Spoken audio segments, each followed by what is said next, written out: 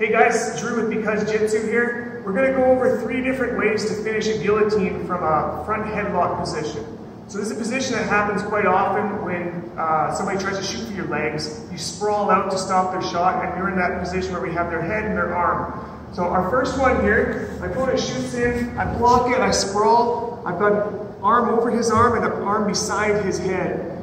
The thing is here, if we're trying to really attack the throat, they generally get 2 hands on this choking arm and pull it down. It can be hard to get underneath the chin. So what I'm going to try to do is get a chin strap where I put my pinky right here against the crook of his chin, just like this.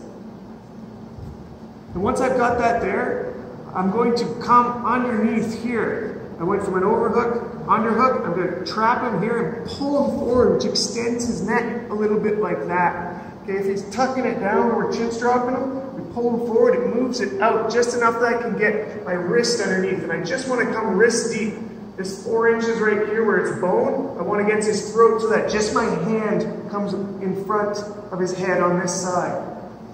So we're here, chin strap, I pull and I suck that in, so I'm wrist deep now on that choke. I'm going to grab the meat of my hand with 4 fingers, here, these 4 fingers, just like this. Right here, and now I'm going to go up on my toes and push him backwards, setting my knee underneath, leg over top, crushing in for my choke. Okay, we're setting our leg here and over top, because if I can trap his head on this side, this is where he chokes. If he can get his body on this side, he's safe. That's why I want this leg covering up his back so he can't get around to that safe side. One more time, I block the shot. A chin strap, I'm going to pull him forward, get his neck, so I'm wrist deep now. I'm holding that meat in my hand with my 4 fingers. I'm going to push him forward, knee in, leg over, and crush in and squeeze for the finish.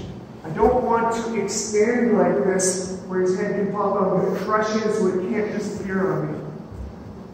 So option number 2, it's called a power guillotine. And this one's a nasty one. We're going to get essentially a rear naked choke grip, but from a front headlock position.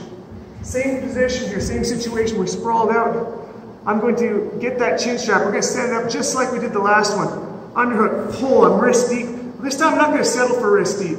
I'm still going to grab the meat of my hand, but I'm going to pull it through so now I'm elbow deep. Okay, the inner side of my arm is against the front of his throat. You can see my arm is way through at this point. I'm going to come to my bicep. I want to close this trap right behind his neck. Don't want to leave it out here or here, right behind his neck. Now I'm going to stand him up and lift him essentially by his throat so his body weight hangs off of his neck like this. This one gets worse the higher up you get because it's more of his body weight that's hanging off of his throat. So again, we're here, chin strap, pull, we're wrist deep. We're going to pull it through even more, come to the bicep. Slide this over the back, so now there's no out for his head. Just stand him up, lift him by his throat. Like I said, it's a nasty finish. You can catch bigger guys by this because it's hanging as much weight as their body is off of their throat. Our last option here is actually not a guillotine, but you can do it from the same position if you're wearing a gi, and that's going to be a frontal Ezekiel. If you've never seen this before, it's the same as any other Ezekiel, except we're hitting it from the front. I'll show you the difference. Same setup as before. We're here, we've got the arm, we're going to get that chin strap, make sure we're wrist deep, but instead of grabbing my own hand this time, I'm going to grab my own sleeve on this side.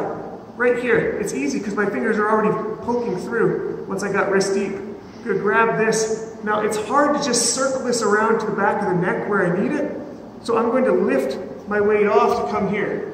So now we're basically in a small version of that power guillotine with the gi. And same thing, instead of lifting him up here, I'm just going to scissor my hands like that.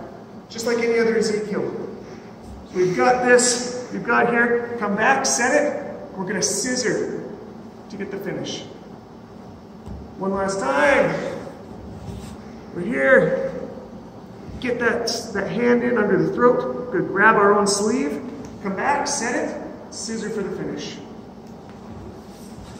Hope that helps, guys. If you like these techniques, feel free to share, like, comment, and definitely hit that subscribe button. See you in the next one.